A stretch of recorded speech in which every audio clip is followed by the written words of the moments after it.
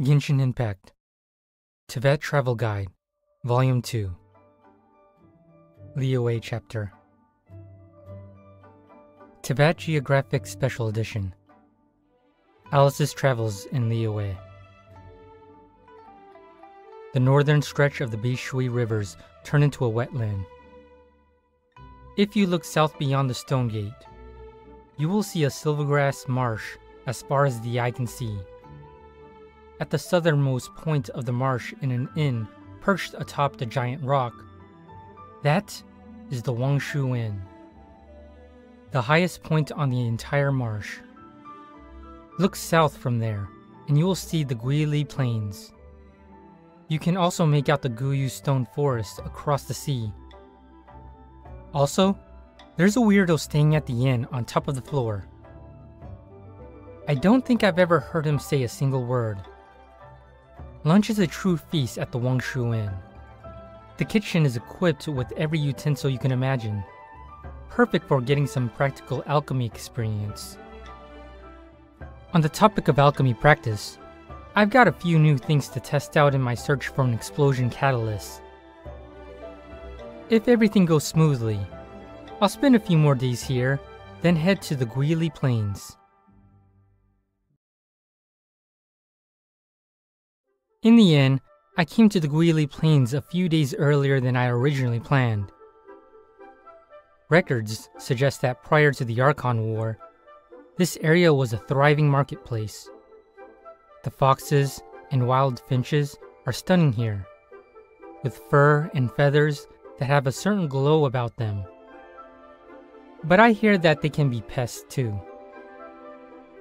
Liyue locals complain that they keep eating their fruits offering to the Geo-Archon.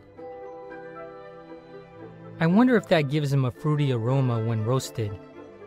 Maybe I should go hunting. They run a strict operation at the checkpoint on the main road, but the guards who work there are friendly people. I made a potion from some local herbs and gave it to one of them for his stutter. It cured him, but it did have some minor side effects. He now can't help but constantly imitate everyone he comes across. Not just what they say, but the way they say it. It's uncanny how spot on his impressions are.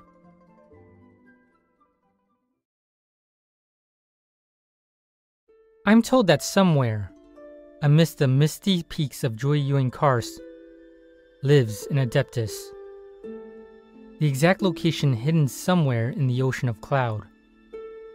All the Liyue herb gatherers claim to have seen the realm of the Adepti in all its glory, revealed before their very eyes in the clouds. Based on personal experience, I can say that overindulging on certain types of mushrooms can induce visions of a similar nature. The terrain here fascinates me. So many of these stone pillars look like they belong deep underground, not here on top of a mountain. There is supposed to be an underground reservoir here. Part of me wonders if all the water was drawn out, perhaps Jueyan Karst would find itself back on the ocean floor where it belongs.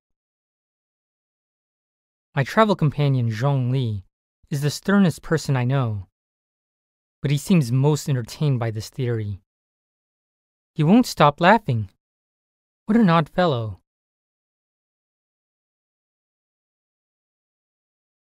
I've heard that the fog often rolls in off the sea onto Yaoguang Shoal. And when it's at its thickest, you can barely see your hand at the end of your outstretched arm. Unfortunately, I didn't make it here in time to see a foggy episode. It's a bit of a shame. There are so many lovely shells on the beach. I wonder how many of them have been there since the Archon War. I strung some of them together to make a necklace. But unfortunately, that fisherman from the inn sat on it and broke it. Every last shell, brutally crushed beneath his merciless buttocks.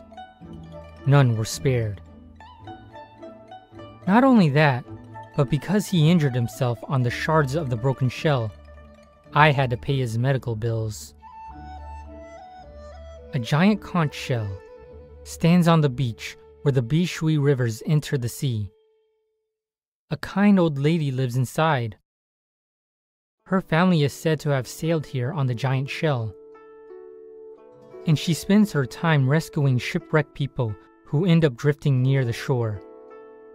I think that repurposing the giant shell as a self-propelled boat would make it easier for her to rescue people from the sea.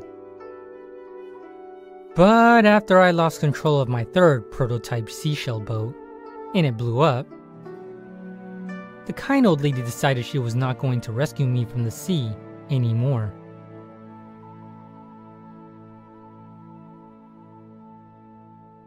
This is the site where the Geo Archon defeated the sea monster.